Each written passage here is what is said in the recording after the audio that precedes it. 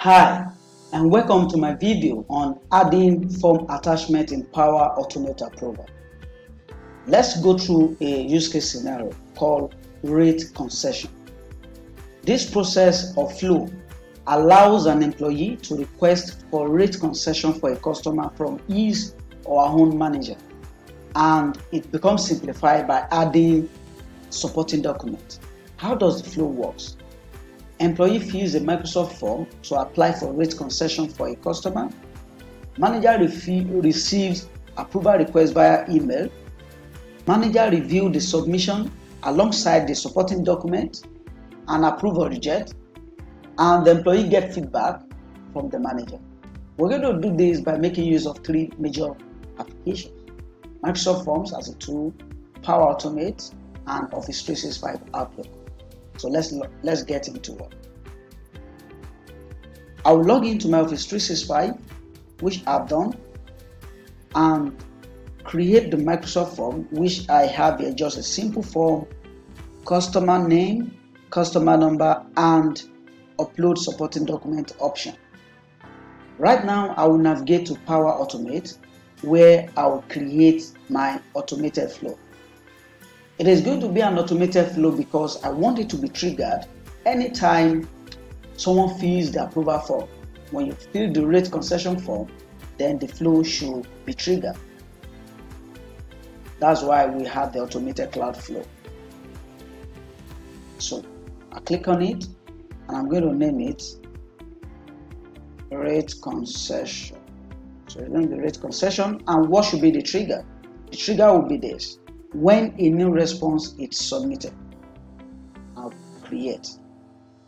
If this is your first time of building this using Power Automate and you are connecting with Microsoft Form, it's going to take a few seconds to sign into your Microsoft Form account and then synchronize for you to easily retrieve your form. So the first step here is asking me which form do I want to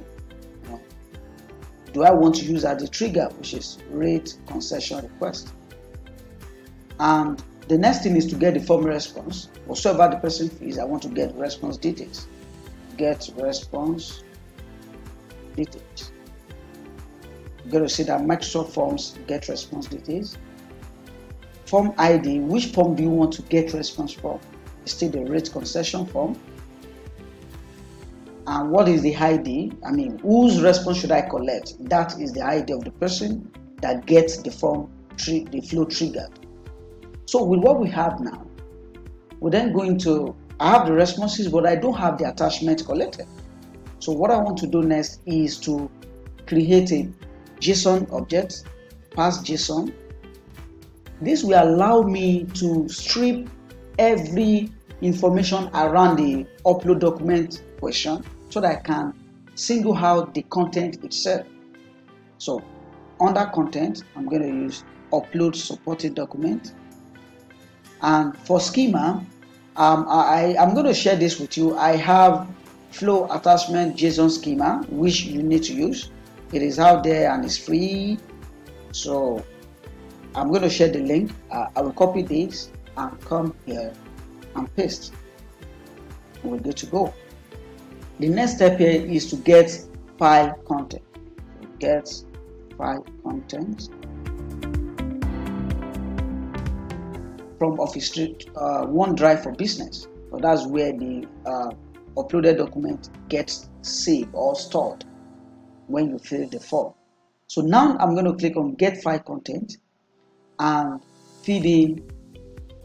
It's asking for the ID. I'm going to use the ID from the JSON pass JSON object. This will go to the OneDrive folder and retrieve that document.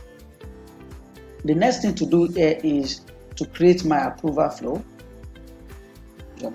Start and wait for approval. Start and wait for an approval. What's the type? It's going to be first to respond, approve or reject. I want the manager to be able to approve or reject, and first to respond. Then title, rates concession for, I need to put the customer name, and that leads me back to the customer name option. Yeah. Who am I assigning that to? I'm going to assign it to Ola Charles That's my account. It's going through at capacity NG. And what's the details?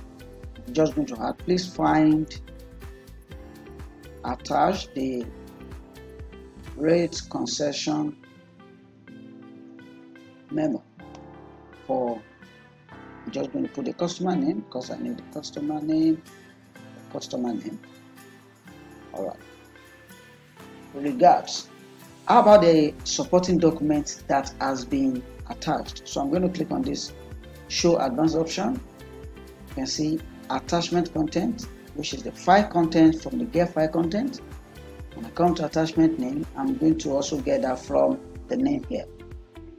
Alright, so that is fine and I can save. So as it is, our flow is set.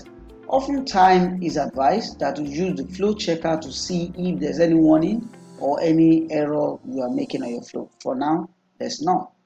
I'm then going to go to the form, click on the share and copy.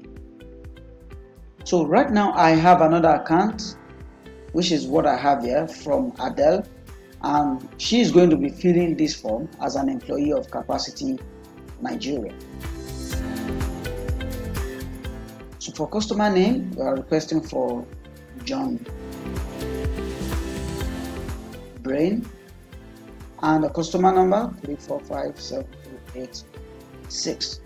So now to upload supporting document, which should be PDF. So I'm going to use evidence of payment.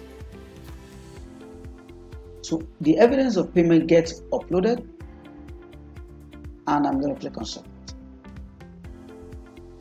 When I click on submit and I go to my email here, my Outlook, I'm going to get a request from Adele based on what has been submitted, but the flow will be triggered. So waiting for that. Alternatively, you can also, I have it here now, Microsoft Flow, rate concession for John Bray. Rate concession for John Bray. I have the attachments and the details where I can then approve or reject. And let's open and just see. So you have the opportunity to view what you have there. So this is just a sample document that I have, sample evidence of payment, first draft. And that way it makes it easier for your manager to make decision, for your request whenever he or she receives it. So I can say approve, noted,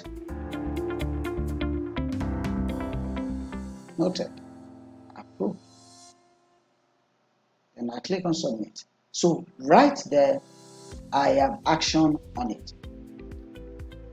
You can see that there are so many reasons and advantage for you to learn how to add attachment when you are sending a request for approval, because having a supporting document can help you a lot. Getting your manager or whoever you are requesting the approval from convinced, or providing that person with enough information to make the decision. Thank you.